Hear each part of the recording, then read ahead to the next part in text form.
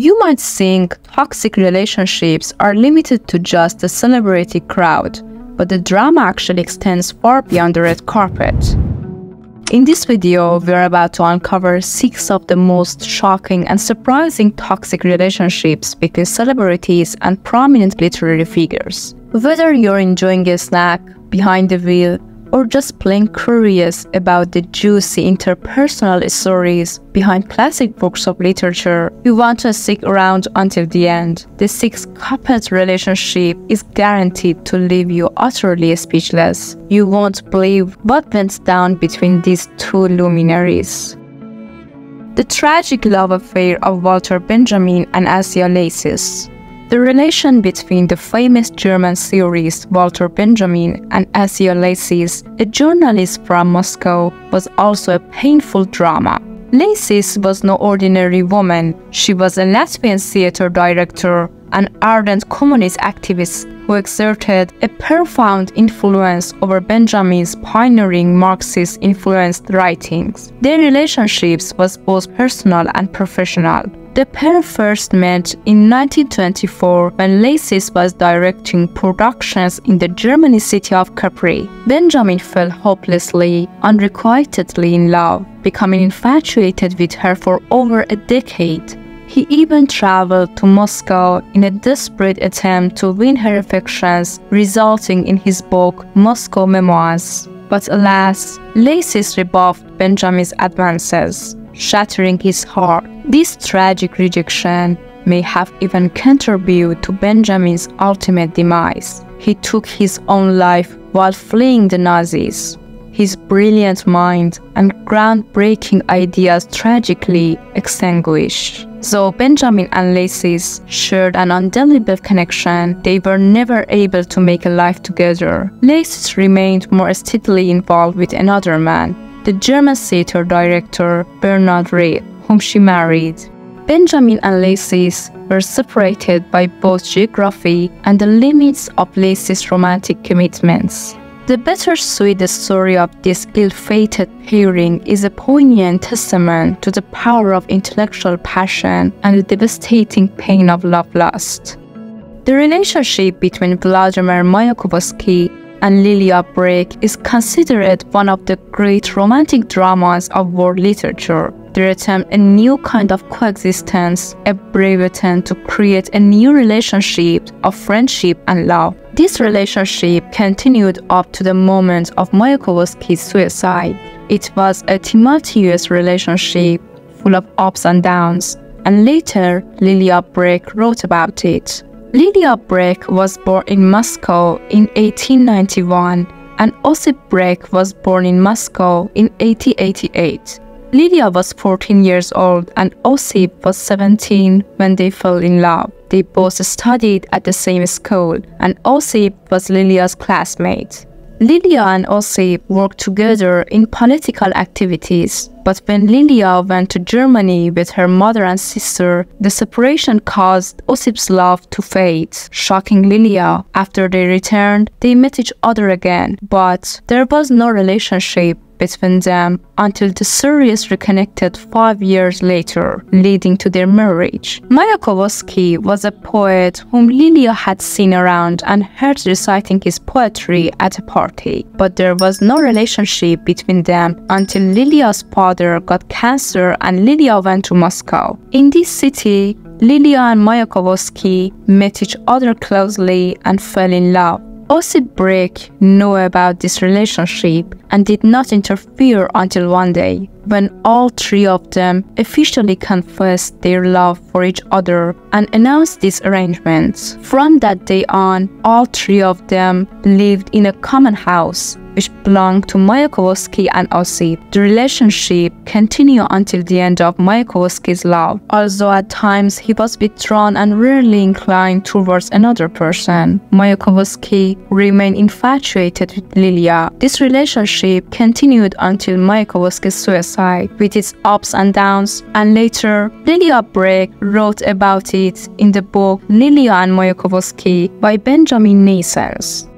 Now let me tell you about the relationship between Sylvia Plath and Ted Hughes, 2 celebrated poets. I wish the relationship had been as beautiful and joyful as their faces. Sylvia Plath was a celebrated American poet and novelist, widely regarded as one of the most influential literary voices of the 20th century. Ted Hughes was a renowned and influential British poet celebrated for his bold, imaginative work that drew inspiration from nature, mythology, and the human psyche. Their relationship was a complex one, marked by challenges. Sylvia Plath wrote in letters about the difficulties in their marriage. She wrote in letters to her psychotherapist about domestic violence and beatings she received from Ted Hughes. Ted Hughes beat Sylvia 2 days before the abortion of his baby and told her clearly that he wished her to die. Sylvia Plath eventually committed suicide in a painful way. Her death was a devastating loss for the literary world. I made an interesting video about Sylvia Plath's biography and her relationship with Ted Hughes, including their deaths. However, YouTube limited my video about dear Sylvia and her suicide, claiming the video encourages suicide. What does her life and suicide have to do with me? I don't know. Anyway, I will provide you the link to the video in the description. Zelda Fitzgerald and Scott Fitzgerald. The Fitzgeralds were one of the most celebrated artist couples in the world of nearly a century, and their lives became the basis for writing stories and making many films. They had a passionate yet tragic love life. It is said that Zelda Fitzgerald was not only a beautiful ballerina, but she is also considered a good storyteller. However, the twisted and toxic relationship she had with Scott Fitzgerald ultimately brought her to a bitter end. Most of us know Scott Fitzgerald through his acclaimed work, The Great Gatsby, while Zelda is less widely known. Fans of movies and TV series may remember the depiction of their relationship in films like Woody Allen's Midnight in Paris or Genius, as well as the TV series The Vampire Diaries. As Scott Fitzgerald himself once wrote, "Zelda and I sometimes fight for 4 days, a fight that usually starts from a night party. Yet we still love each other terribly and are the only happy married couple I know. The happiest things in my life are Zelda and the hope that my book will turn out to be something wonderful. I want to be admired again." Some biographers, literary critics, and even contemporary writers and friends of the Fitzgeralds considered Zelda an obstacle to Scott's literary progress. The most vocal of these was Ernest Hemingway, who was once an admirer of Fitzgerald's work. In 1928, Hemingway wrote to his friend Max Perkins, saying 90% of Scott's misfortunes are caused by Zelda. "Sometimes I think to myself, if he hadn't married someone who made him waste everything, wouldn't he have been the best writer of our time?" Ultimately,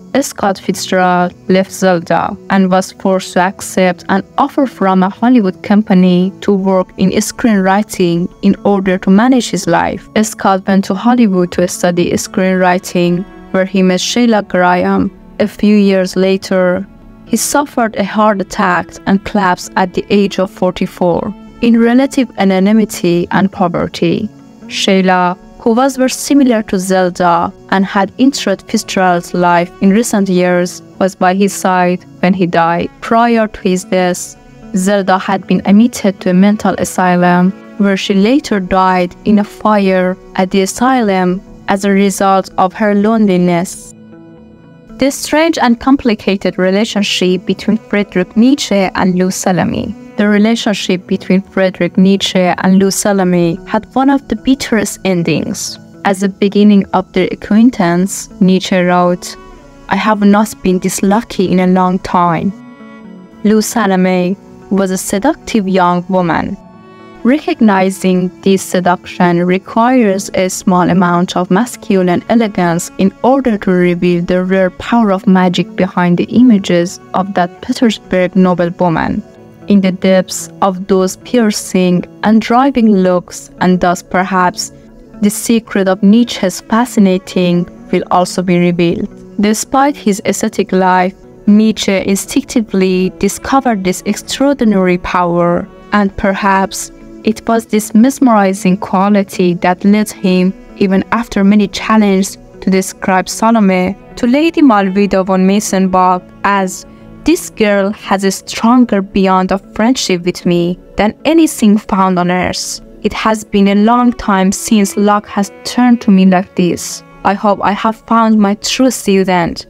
And if my life is not enough, Lou will continue my way and my thinking. Lou will continue my way and my thinking." However, Nietzsche's jealous sister, Elizabeth, hated Lou Salome, viewing her as a poisonous vermin who must be exterminated. At the same time, Nietzsche asked himself two questions. Is it possible that Lou is an angel who does not understand? Could I be a thief with us? Nietzsche broke off his relationship with Lou Salome in December 1882. In an unsent letter to her, Nietzsche called Salome an ugly depungy monkey and an ominous phenomenon. Ernest Hemingway's third wife was Martha Gellhorn, a prominent journalist whose accounts of World War II survived. The remaining photos of this couple always showed them happily in each other's arms, but in Martha's discovered diary, it is revealed that Hemingway beat her at least twice, and once again he deliberately crashed his car into a tree with the intention of killing her. In 1936, Gellhorn spent Christmas with her mother Edna and younger brother Alfred in Key West, Florida. Her father had died in the spring of the same year. Her second book, Problems I Saw, including 4 long stories based on her experiences traveling throughout America during the economic recession, had just been published and received a warm welcome from audiences and critics. She had also just ended her 4-year relationship with Bertrand Durgival, a famous French journalist and economics. At that time, Gellhorn was 28 years old. One night, she went to a cafe called Slappy Joe with her mother and brother. In a corner of the cafe, Gellhorn noticed Hemingway, who in her words, was a big, dirty man in dirty clothes. Hemingway was 37 years old at the time and had 3 children from his second marriage. The second wife of the author of The Old Man and the Sea was Pauline, a journalist who wrote for Vogue and Vanity Fair. The name of Hemingway's first wife was Hadley. Hemingway opened the conversation with Gellhorn. Unlike many women of that time, Gellhorn was self-reliant, accomplished, independent, and intelligent, but not so intelligent as to scare Hemingway. James Joyce described Hemingway as strong as a buffalo, where he wrote, "A farewell to arms, and he is considered by many to be one of the best writers of his time." Hemingway fell in love with Gellhorn during his 4 business trips to Spain. But Gellhorn, as can be seen as her letters to her mother, did not have the same feelings for Hemingway until after the defeat of the Republicans. One night, when Hemingway was drunk, Gellhorn got into Hemingway's beloved Lincoln Continental, and after the author of The Old Man and the Sea slapped her, he crashed the car into a tree in an attempt to kill Gellhorn. From then on, the fights between these two intensified over every issue, until one day, Hemingway announced that he had become a reporter for Collier's, which means Gellhorn's dismissal from this magazine. I will definitely talk more about the lives and relationships of these two couples in the next videos, so stay tuned. Bye!